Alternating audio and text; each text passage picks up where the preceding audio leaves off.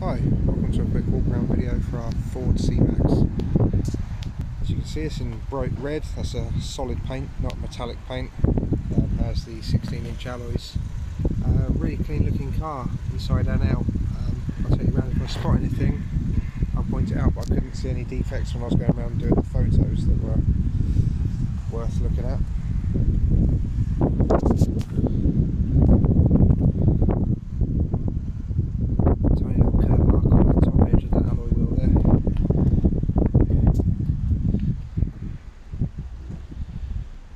Really nice in the bright red. It's really nice bit of paint on this.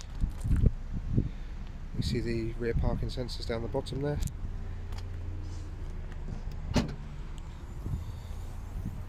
Huge great boot.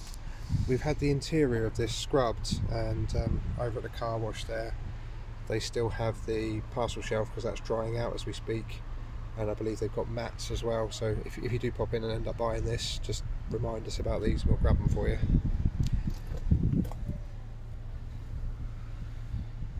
False floor sort of arrangement there. I couldn't see either the tyre inflation kit, there should be a kit in one of these little compartments here, so I shall source one of those as well. Again, remind me if you come to see the car and it's not there.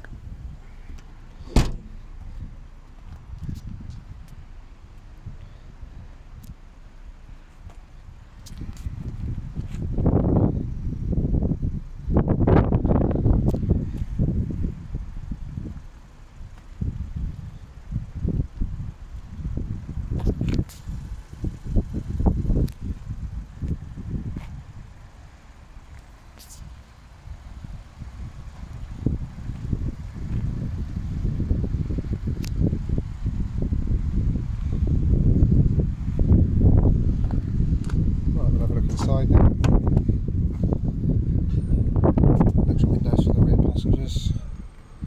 So grey cloth trim. Rear seats in really nice order. No big tears or rips or anything like that. Isofix points, as you can see, in the two outer rear seats. And these are all sort of independent, so the seats can move independently from each other along the back row there. Good if you've got different sized kids. Decent bit of leg room too. Little cubby hole down there, along with a 12-volt point as well. The seat belt for the middle one, in case you're wondering, comes out of the roof there.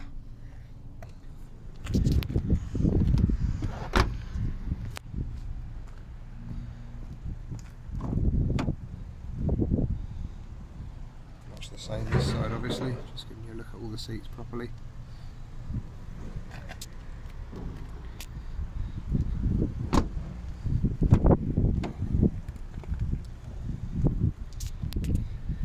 Passenger airbag over here.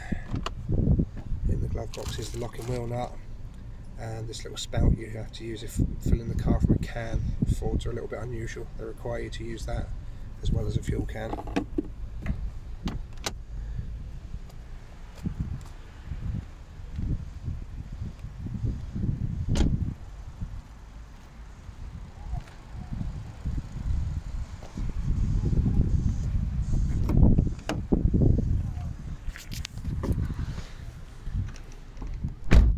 So electric windows front and rear, electric mirrors, these are the power folding type as well, so I'll show you those in action.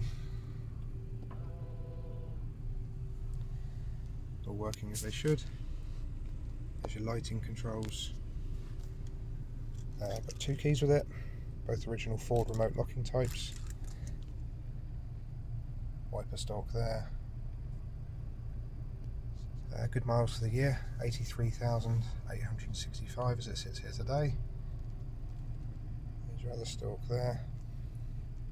And you've got the multi-function steering wheel. So that's audio controls over this side. And your menu controls for your dashboard that side. I'm unsure if it's got the voice or not, we'll try that. Yes, it does. So that's good to have as well.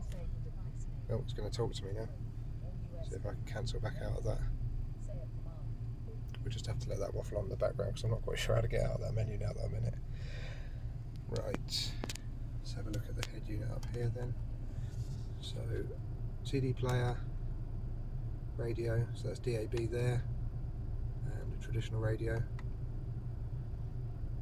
Auxiliary, we can have Bluetooth audio if you connect your phone, or just the line in. I think there's USB as well. Yes, USB as well.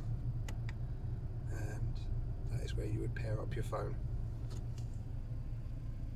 I was doing that from these buttons down here. There's your heating controls. So heated front and rear screen. 5-speed manual gearbox. 12-volt point. 2 cup holders. Manual handbrake. And inside the front armrest, that's your USB and your auxiliary ports there. Up at the top, sunglasses holder.